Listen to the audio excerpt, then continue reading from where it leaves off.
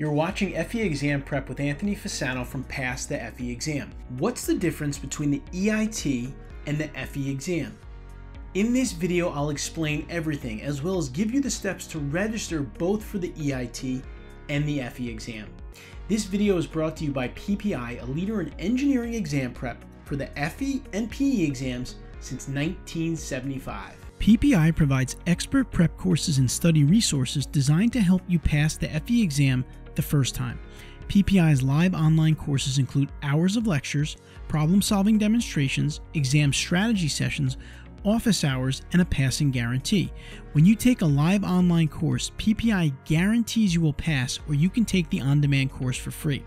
With study guides, practice exams, and more, the PPI Learning Hub offers digital practice and review that you can take with you anywhere you have a device so that you can prepare during the times most convenient for you.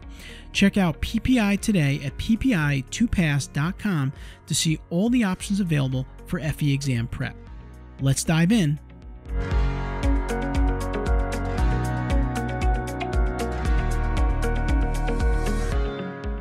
The FE exam and the EIT are both steps on the journey to becoming a licensed professional engineer, also known as a PE. FE stands for Fundamentals of Engineering, while EIT represents Engineer in Training. Once an individual passes the FE exam, he or she becomes an EIT. The FE exam and the EIT are followed by the Principles and Practices of Engineering, or the PE exam. EITs need to pass the PE exam in order to become a PE. So basically, the FE is the exam and the EIT is the certification or title one receives after they pass the exam, although they're often used interchangeably.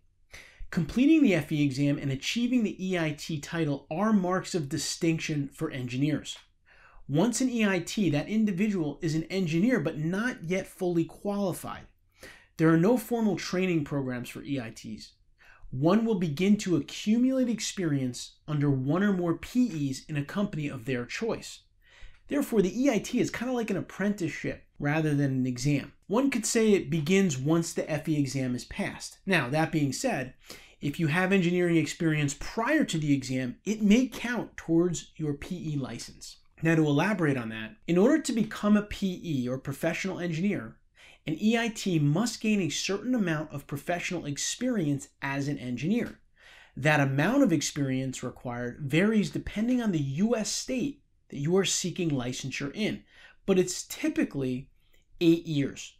4 of these years can be accumulated during college study, and 1 to 2 more through postgraduate studies in some states, such as a master's or a PhD. This leaves 2 to 4 years of actual on-the-job experience. Now, once an EIT has acquired the total experience needed, he or she can apply for the Principles and Practices of Engineering exam, also known as the PE. Now, in addition to the experience, the NCEES requires EITs to acquire several letters of recommendation, at least 3, which should come from PEs. The PE exam is divided into 2 sections, the morning and the afternoon, and after passing that exam, the EIT becomes a fully qualified PE in the state where he or she took the exam.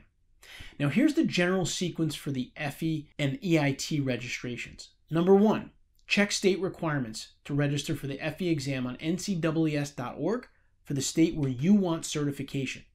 Some states require paperwork beforehand, so do this early on. Number 2, pay for the exam. Number 3, receive an authorization email from NCEES to schedule your FE exam. This might take up to 48 hours after step 2. Number 4, schedule the FE exam. The latest you can schedule is 24 hours before the exam date, and the earliest is 12 months after you've paid for the exam. It's recommended to schedule 1 to 2 months ahead of your test date, depending on your flexibility. Number 5, take and pass the FE exam. Number 6, apply to the state board to receive your EIT certificate. You will need to have passed the exam and received your engineering degree from an ABET accredited institution. Number 7, gain experience and take the PE exam. Things can get a bit scrambled here depending on the state. Some states require the experience in different stages of the process or steps in the process, and some states even allow you to get that experience well before you take the PE exam. Now, you can check out our Pass the PE Exam channel for information related specifically to the PE exam, and you can find that on YouTube by just typing Pass the PE Exam. I hope you found this week's video helpful. In upcoming videos, we will answer more of your FE exam questions and run through more practice problems. Pass the FE Exam will publish videos weekly, so please be sure to click the subscribe button, as you'll get expert tips and tricks, including practice problem solutions weekly, to ensure that you pass the FE exam. And please, I encourage you to ask questions in the comments below that I will read and respond to in future videos. Maybe there's a specific topic you want me to cover, or a question you want answered. Pass the FE exam, we'll have you covered. I'll see you next week.